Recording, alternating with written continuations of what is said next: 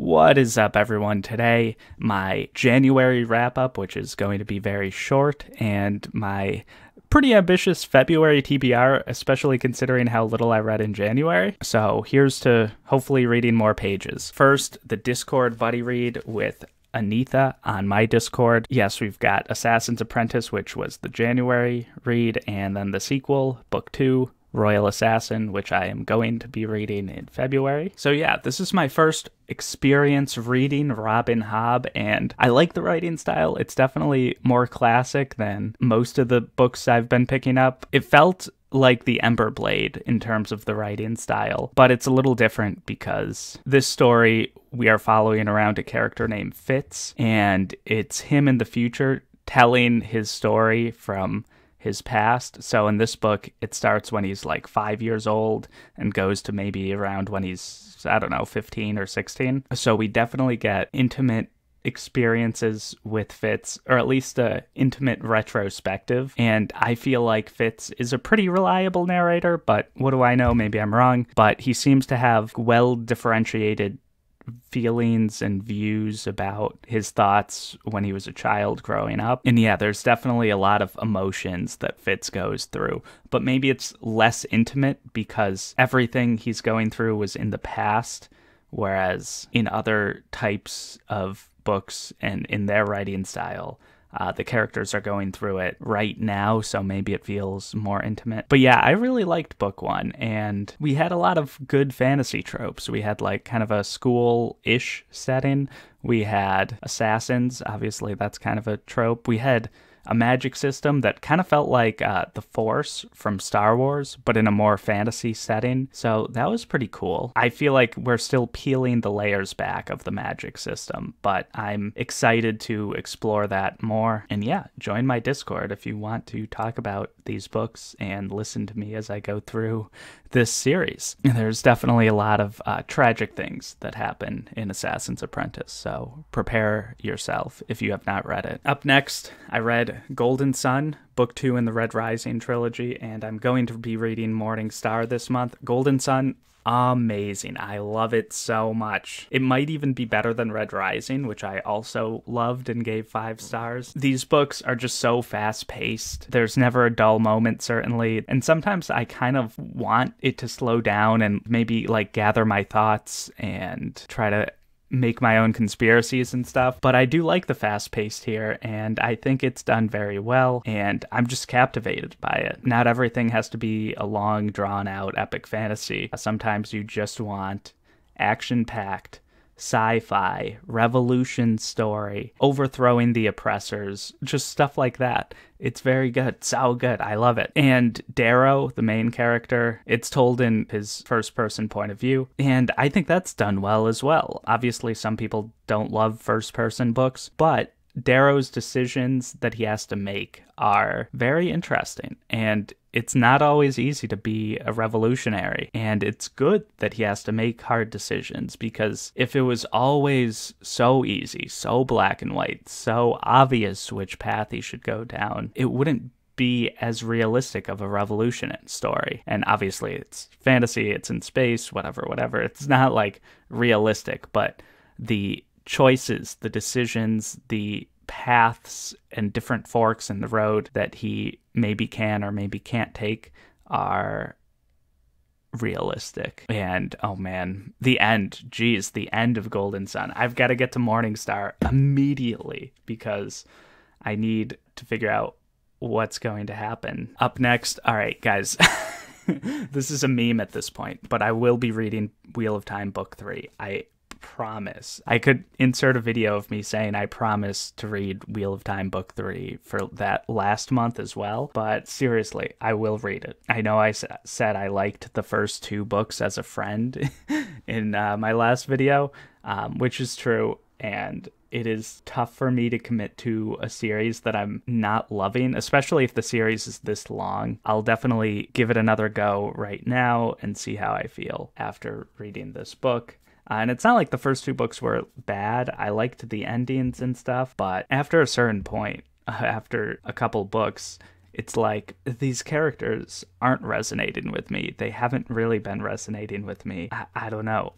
How much potential do I actually see with Wheel of Time and with me loving Wheel of Time? Like Rand, like he's fine, bland Rand, as I've said in the past. Matt, Perrin, whatever.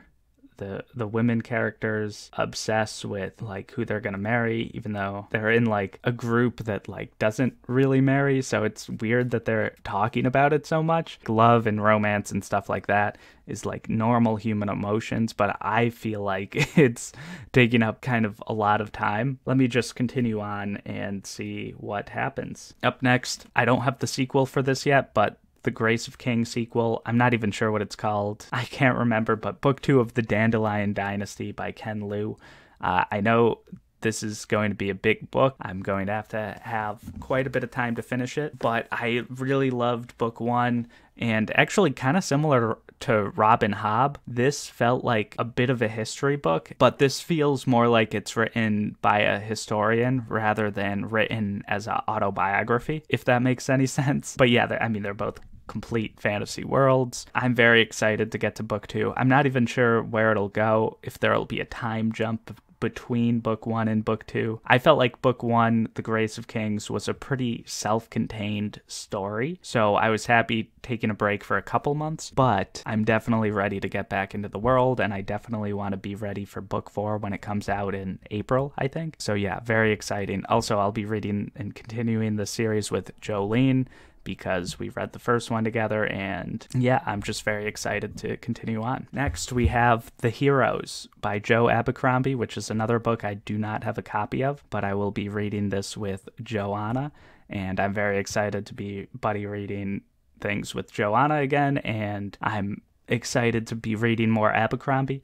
I'm definitely not like this huge Abercrombie fan or anything. I know there's some big Abercrombie fans out there, but I like him, and I like a lot of his characters. I think his character work might be a little bit overstated, but it's good. And this will be a pretty fast-paced story, I think. I think it's a battle that takes place over a few days, and it's a standalone, so I'm assuming we're going to have some new main characters, while also seeing a lot of recurring characters. Joe Abercrombie is known for having a lot of his characters go from book to book. So yeah, I'm excited for that. Yeah, even though this is a standalone, I think you should probably read First Law first. We'll see what Joe Abercrombie can come up with in his grimdark world. Okay, lastly, boom, The Color of Law by Richard Rothstein.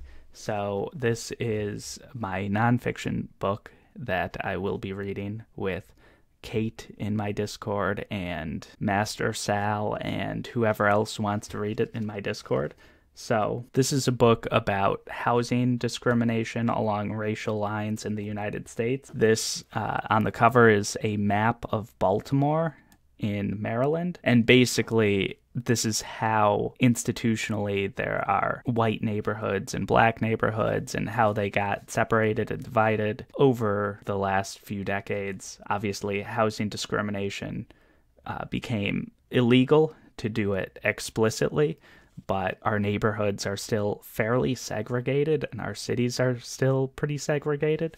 So this book kind of explores why that is, what legally, institutionally, whether it's through banking, the courts, etc., why that is the case. And I will learn a lot, I'm pretty sure. And also, I've been more interested in city planning, which is kind of weird, but I've been thinking about why certain countries have good public transportation, why some countries do not, why some countries have high-speed rail while we do not. And obviously part of it comes from investing, and part of it comes from car lobbyists wanting everyone to have a car. And to do that, the best way to do that is to lobby politicians to undermine public transportation. And then stuff like that ties in to racial injustice as well, because it is harder to have a car if you are in poverty.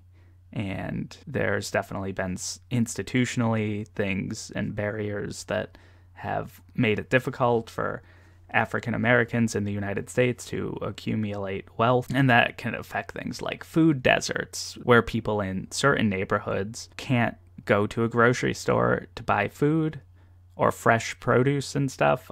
They can go to like a gas station or something, but, you know, not like an actual grocery store. And yeah, this book might tie some of those threads that have been, you know, formed in my mind. It might tie some of those together. Hopefully, maybe not. But yeah, city planning YouTube channels, like Not Just Bikes, Adam Something, and Echo Gecko. I'll link some of these. They're interesting. They're like way more interesting than I thought they'd be, or at least to me. So yeah, check those out if you're a weird nerd like I am. And I mean, we're all on BookTube, so we're all kind of nerds, right? But yeah, I didn't really talk about Color of Law too much, but I mean, that's what TBRs are for. I don't know what's going to be in this book, really. So we'll find out together, I guess. If you want to read this with me, join my Discord. And yeah, that's everything. Like, comment, and subscribe, and I will see you guys next time. Oh, I'm sorry, one more thing. Hopefully I get to Cytonic, or at least the novellas before Cytonic. We'll see, though. I'm like 50-50 on whether or not I'll have time or the motivation to read that much this month, but we will see, hopefully.